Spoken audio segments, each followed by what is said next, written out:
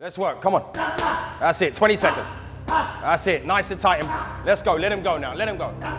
Let him go, let him go. 15 seconds. That's it, let him go. Let's go, let's go. That's it, 10 seconds, let's go. Work.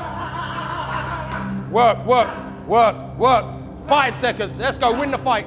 Ah. Yes, yes. Time, good.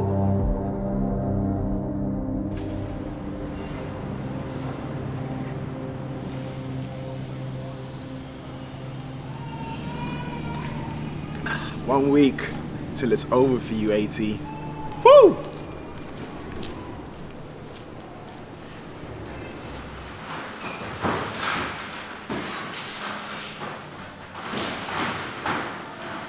One, two, and roll. That's it. That's it, good. I know for a fact that everyone thinks Anthony Taylor's gonna win and he's the favorite. I know for a fact. And even the people that are friendly to us, you know, and trying to be friends with us and trying to be friendly and say, you know, yeah, Kenny this, Kenny that, I don't believe it. I see straight through it. They all think Anthony Taylor's gonna win. But in life, you need challenges. There's no point not challenge yourself in life. We took the fight because obviously we know what's what, you know what I mean?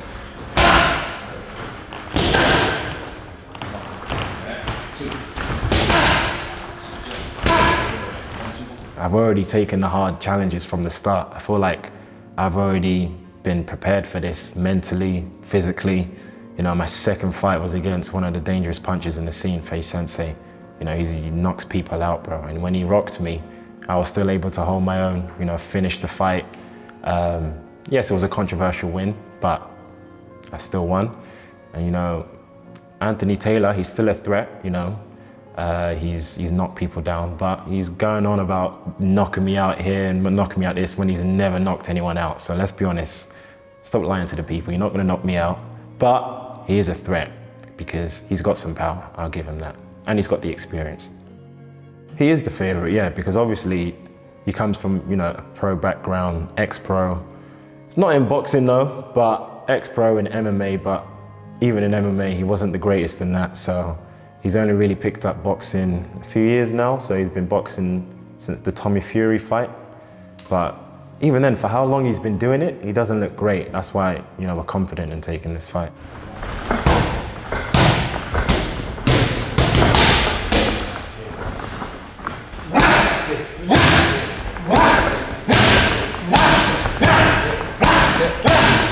It's up to Kenny to go in there and do a job and show people what dedication looks like, you know, someone that's disciplined, that hasn't boxed before.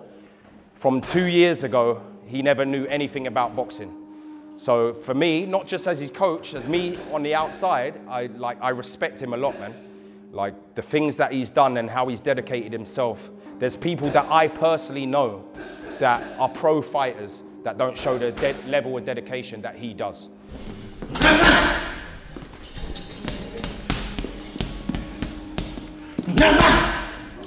Obviously, on paper, people would say, oh, because he beat Ashley, he should, you know, he should beat me. But, you know, that Ashley fight, it wasn't my night. There's a lot of reasons. I don't even get into detail as to why I performed that way that night. End of the day, I lost, and I know I could have won that night. I just didn't throw enough.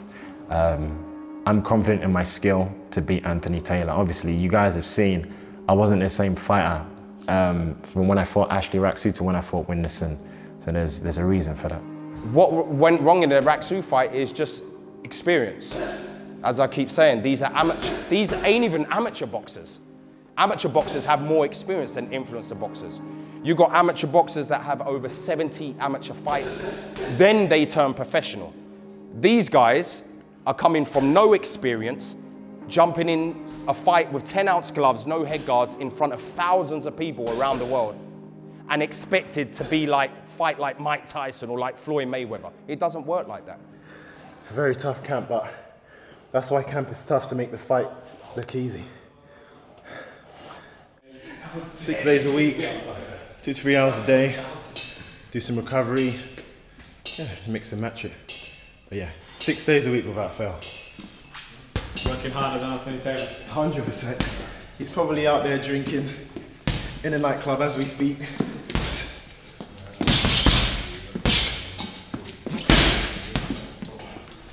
Imagine that's him, control the bag when it comes forward. That's it, there we go. Which influencer has he fought? So he's fought Ashley Raksu. Raksu was fresh. He didn't really have a good game plan with Anthony Taylor. Obviously, immediately when Anthony rocked him, he went on defense mode. He didn't even, try to really push it on him.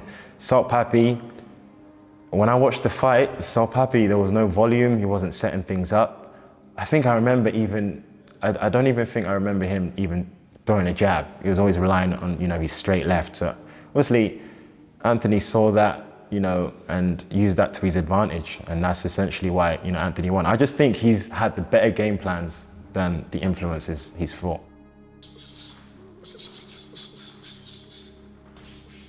Every fight on this card is a banger.